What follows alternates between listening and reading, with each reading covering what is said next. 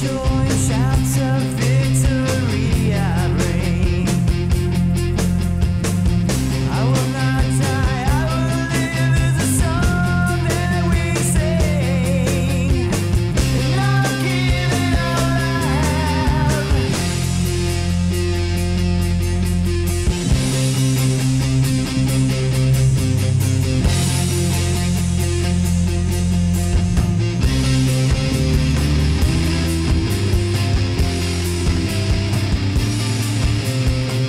Thanks, Brittany. Guys, you know, it's not that often that we have a rock band here on Top 3, you know, but let alone hard rock. We've got Supernova Remnant. They are an amazing band. They've been playing music for 10 years, all the way from Dallas, Texas. Guys, thanks so much for being with us today. Gotta give it to you. That's right. We love our Texaners here on Top 3. That's right. There we go, James. So you guys have a really interesting story. We're just happy you're even here today because both of you guys had a near-death situation. Tell us a little bit about that, Robbie. In 2002, I flatlined over a drug overdose. I worked my tail off for everything I ever wanted, the house and the car and all the status quo, and got really depressed after winning all these awards at my job. And the next thing you know, I started doing this drug called ice, and 8 months later I was 132 pounds and dead. That's crazy. Lost my whole life, lost everything. Had to start my whole life over. And so you were telling us earlier about James, too, who also had a very similar situation where then the Lord sent you to help him out. After I got rededicated my life to the Lord and saved and sanctified and all that, and I reached out to him. I heard that he was about to die of kidney failure, and I didn't know the particulars. I just know that I was going to his house to pray with him because we've known each other since we were kids.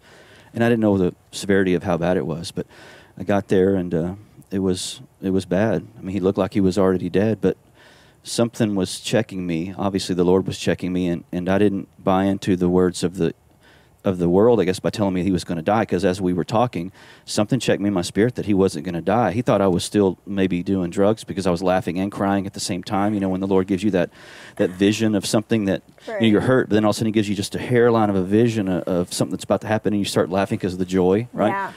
And I just couldn't believe it. That I looked at him right in the eye and I said, I don't know, man. I think that you're going to live. I don't think you're going to die. Mm-hmm. And so now 11 years later, you said he's been on dialysis for 11 years? 3 times a week for 11 years. Yeah, it's been nothing short of a miracle. About like 4 a.m. I got up after we were at NAM and slept 3 or 4 hours, and then went in there and was a witness. I was able to give my book out. I was able to witness to the people in the place. It's been a great thing like that. But you know, like Robbie said, God works in mysterious ways. And when I was in the basement of that hospital fighting for my life those 8 days, he spoke to me Psalms 118:17, which says, "You will live and not die and declare the works of the Lord." Wow. And that's the very word he gave our pastor's son, who was also delivered of leukemia. So we serve a God of miracles. Amen. And so we're standing by faith, even though we haven't seen the full manifestation of it. But God has orchestrated all of this, everything to do with Supernova Remnant, everything with us being here with you today. It's just incredible what the Lord is doing. And so like that scripture that you will live and not die and you will declare the word of the Lord, that's what you guys are doing right now in nightclubs. Yeah, exactly. Well, you know, we played a lot of shows with the band Stryper that became really popular on TBN. Where the Yellow and Black, you know, that now they're back better than ever, charting #1 on iTunes, and so we're going to be doing more shows with Stryper.